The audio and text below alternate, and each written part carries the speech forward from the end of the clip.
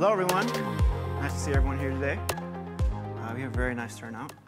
I'm going to talk about Redux verticals, and I apologize for the slides. It's not going to be too visually interesting, but it's going to be mostly me talking about my experiences with Redux and working on a very large app. And first, I just want to talk about who I am. My name is Berkeley. I'm Berkeley True, pretty much everyone on the internet. And I've worked for freeCodeCamp now for about 3 years as one of the first employees, actually I think number 2 technically. Thanks for the woo. I like to talk about the things I'm really, really excited about in the developer world. And the things that they boil down to are essentially these 4 things. Declarative programming, composability, reactivity, and simplicity. And I think these are things that are kind of making a renaissance now, but we don't see enough of them. And there's a lot of confusion around these simple ideas. And so I apply these principles and ideas to how I write code every day. And so what I'm going to talk about are just general architectural guidelines when you're building Redux apps. And there's a lot of frustrations when I talk to new developers about Redux and the things they're having issues with. And from my experiences and my readings, I feel like there's a lot of misconceptions, and it has to do with a couple things. And a big one that a lot of people complain about with Redux is the boilerplate. And it seems to be like every other week we see a new Redux library, a library that wraps Redux so it makes it easier for you to do things in Redux. And I see them do the same, or create the same mistakes trying to solve something that probably isn't a problem, boilerplate. The other thing is action creators. There's a lot of confusion around action creators, why they're needed, why do we need to create them. And then when we talk about reducers, we always see these long switch statements in reducers when we look at tutorials and when we introduce people to Redux, which I think gives the reducer kind of this really bad look, and I dislike, because you don't actually write switch statements with reducers. In fact, you should probably write functions that compose to one single function.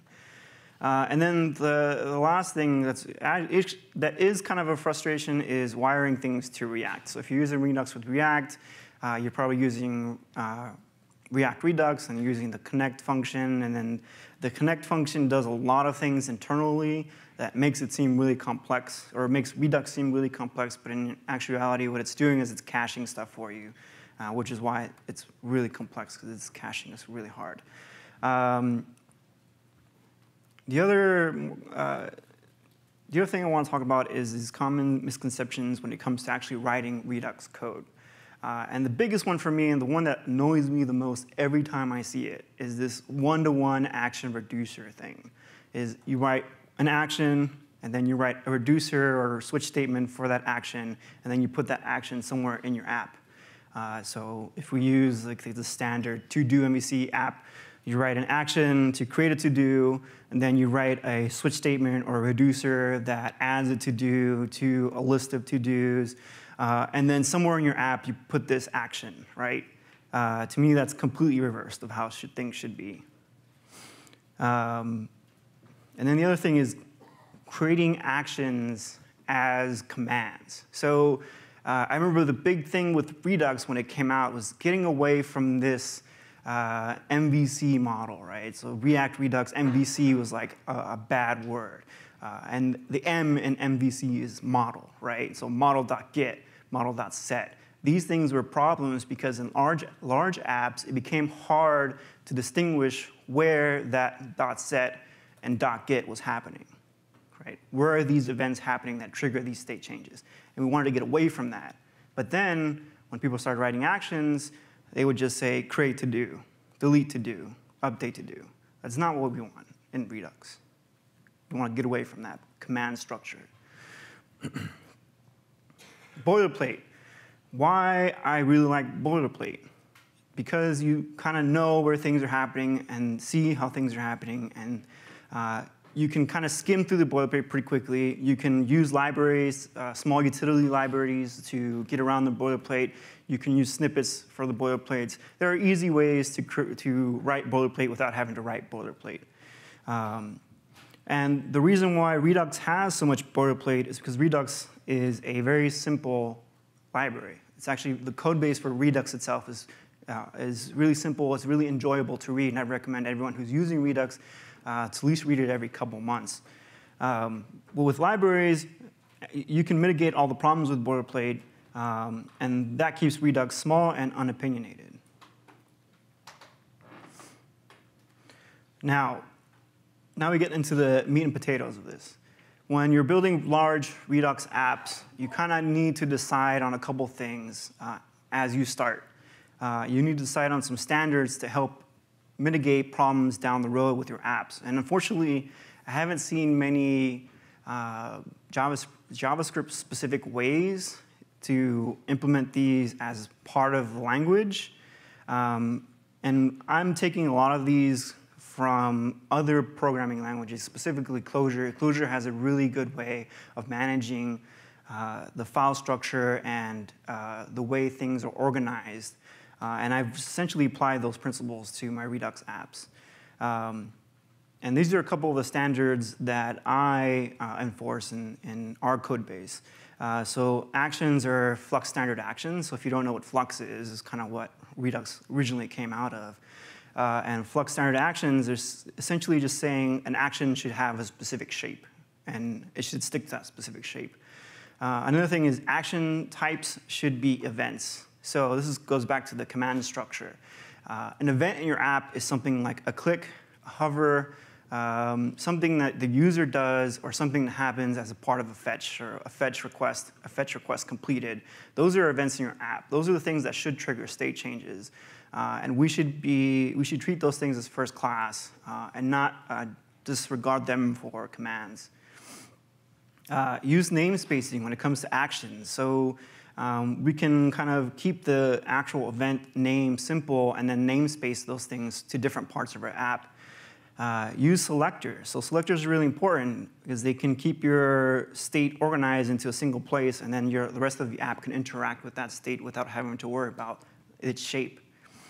And then when we get to the Flux standard action, we can talk about the meta for commands. So sometimes it's unavoidable to use commands.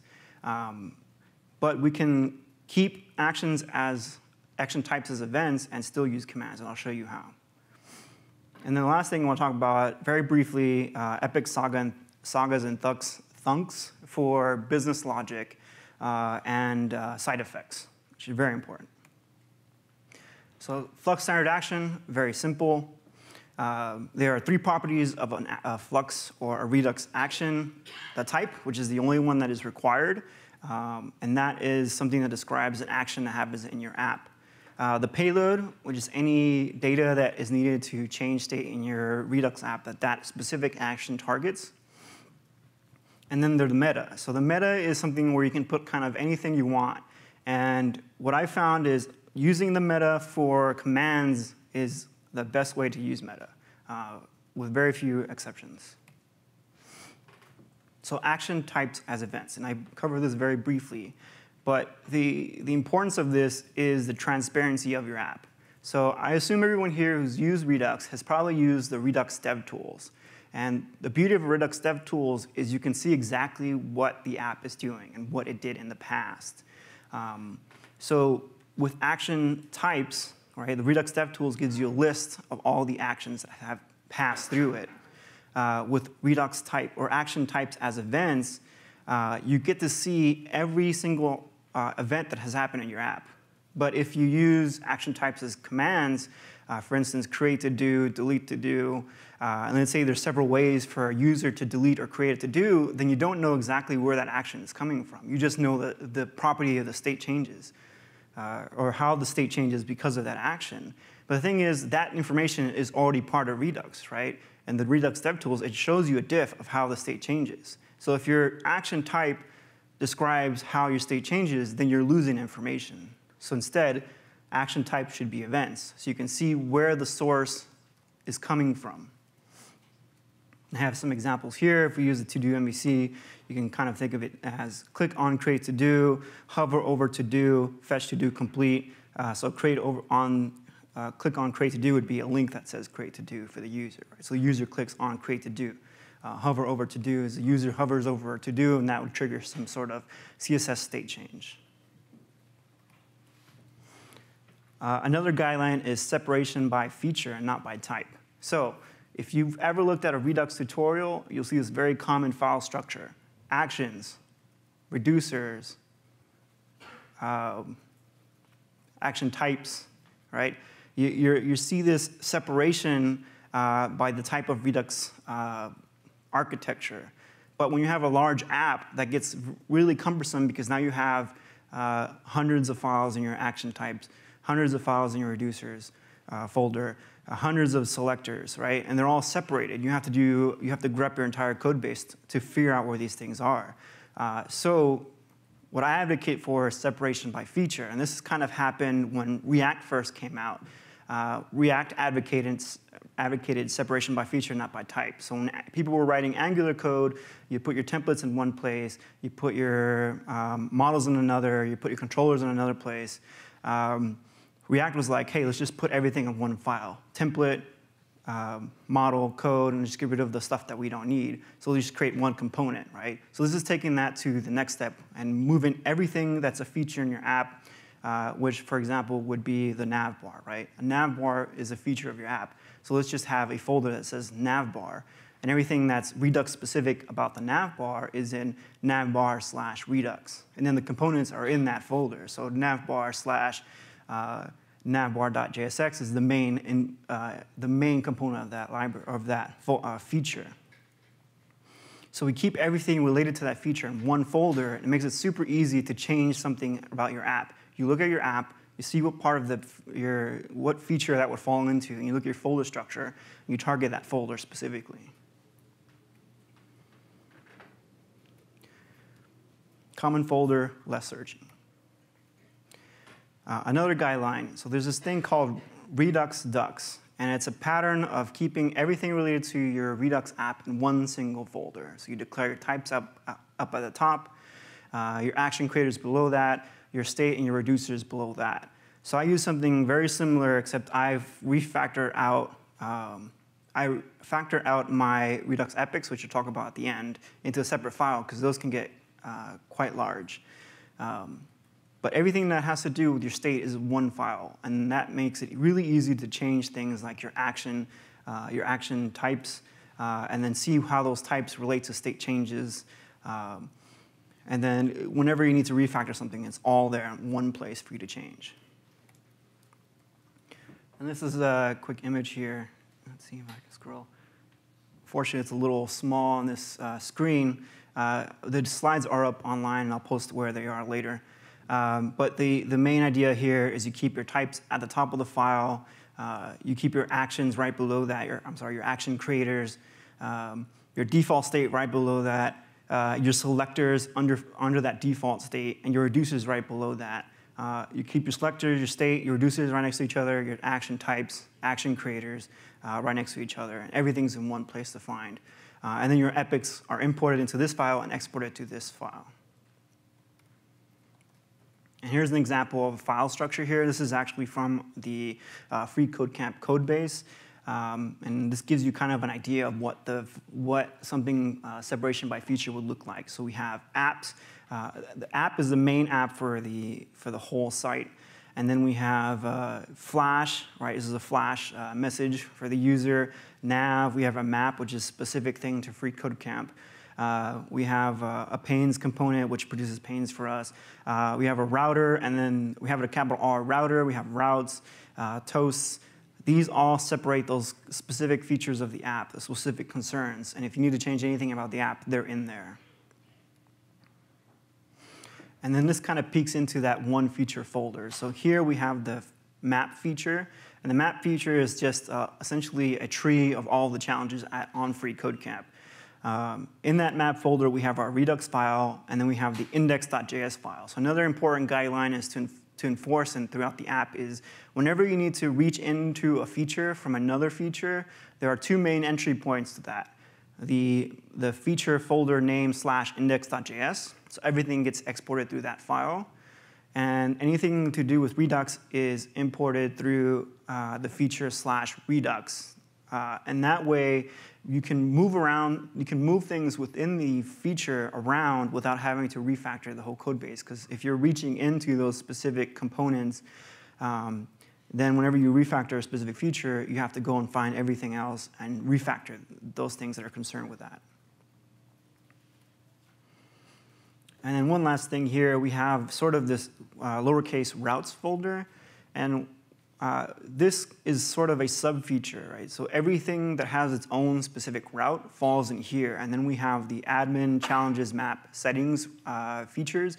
And these are routes on freeCodeCamp, except admin. That never got added. But each one of these is its own feature. It has its own components and its own Redux files. And then we have a redux.js, so routes/redux.js. We use a Redux first router. So everything about managing the state of the route is in that one folder. So namespacing is a way to make use of the action name or the action type string. If we namespace those action type strings, we can use less specific actual events. So a common event in an app is clicking on something, click on this, click on that. If you namespace your app by feature, then you can use common events. So map.clickonLink, to-do.clickonLink, to-do list.clickonLink. So you can have common names and then use the namespace to kind of pinpoint which part of your app that action is coming from. And here I have more examples: header.title update, footer.click-on-show-completed, to-do list click-on-complete. These are all actual, some of these are actual examples from freeCodeCamp.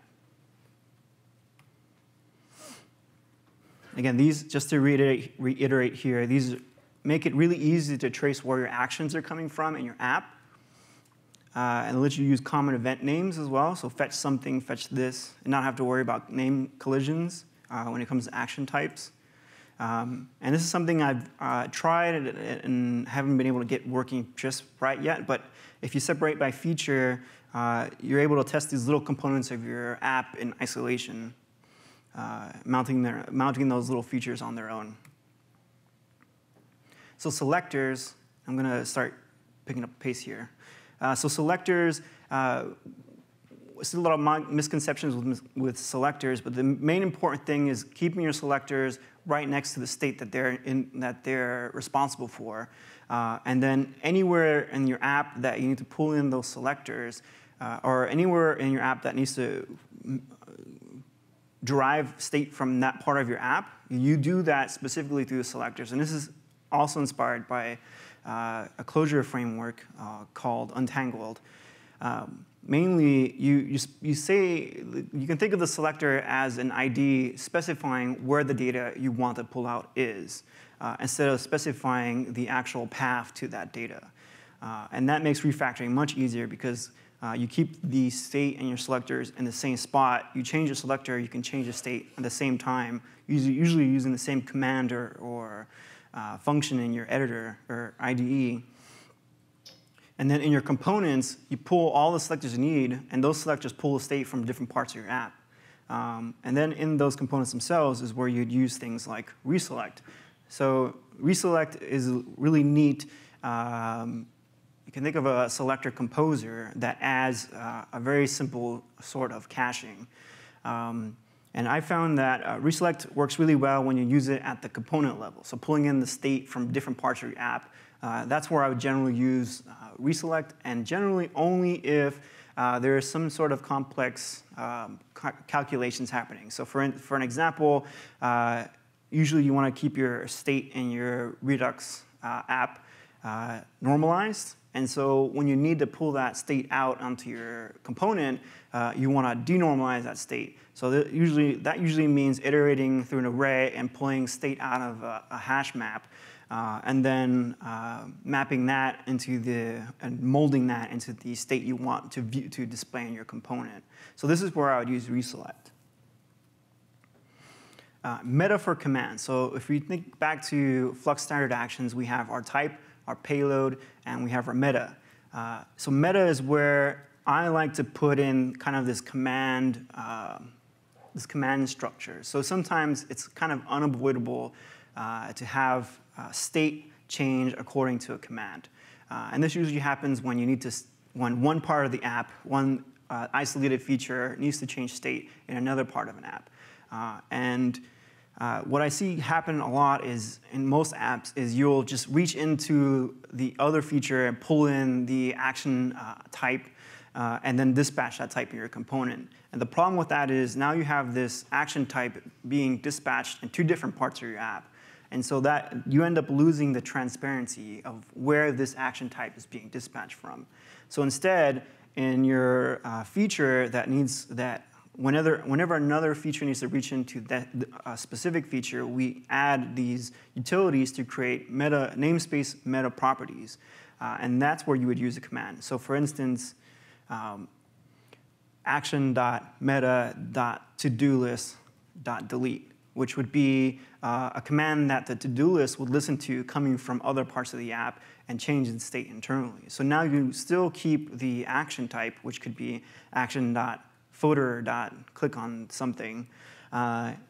You'd still preserve that transparency of where that action type is being dispatched from, but then change state in another isolated part of your app. And since the function that's being pulled in to the footer is coming from the to-do list, the to-do list completely controls how that function state changes state and the name of that meta property. And usually you want to avoid this kind of command structure, but like I said, sometimes it's unavoidable. And then the last thing I want to talk about are epics, sagas, and thunks. I don't know how many of you here are familiar with epics, but epics are essentially functions that take a stream of actions from your Redux app and return a stream of actions. And sagas works similarly. I think most people who've used Redux here are familiar with thunks. The role that epics should play in your app is to represent application state change, right? So you keep your UI state changes happening in your reducer, but when you have business logic that has to have some complex logic or pull in state from multiple places in your app, you want to do that in epic. When you have an action that triggers a data request from your server, you want to do that in your epic. And when you want to derive data from multiple places and then trigger some sort of state change when something happens, some specific part of your app happens, that's when you would use an epic to dispatch another action. But that last one is actually sort of an anti-pattern. I've noticed it being used when you separate things by feature. Sometimes you want one state in another part of your app to change state in another app. And you can't really do that with a command structure, so some developers will use an epic. And the problem with that is you end up having this pattern of event triggering other events. But what you want to avoid is, what you want to do is dispatch one action only and then have the epic transform the state for you. And the last thing I want to say is these ideas kind of came from mostly the Clojure world. Clojure namespacing is a really interesting way of writing a language. Another thing I want to talk about, or just mention briefly, is Fulcro, which is a Clojure script, Clojure framework. It has a really interesting way of dividing up your components, your React components. And yes, it's a React app just written in Clojure. It has a really interesting way of dividing up how components, their data, and their actions or mutations in Clojure script are written and organized. And that's it. Thanks for listening.